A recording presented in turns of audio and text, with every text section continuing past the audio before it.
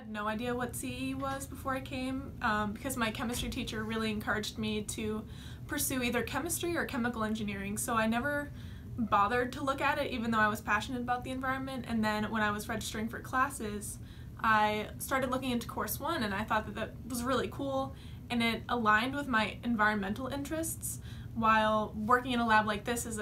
involves chemistry, which also combines my other interests. So I think that CEE is really cool because it can adapt to your own passions and academic abilities. This is a great opportunity for undergraduates like Hannah to learn a lot of things, from laboratory skills and even the whole process of scientific investigation, from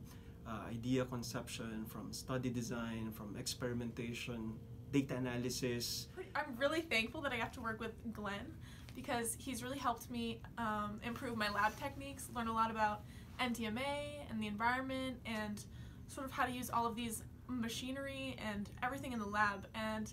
I feel like I'm leaving the mini Europe with just more passion for the environment and definitely a more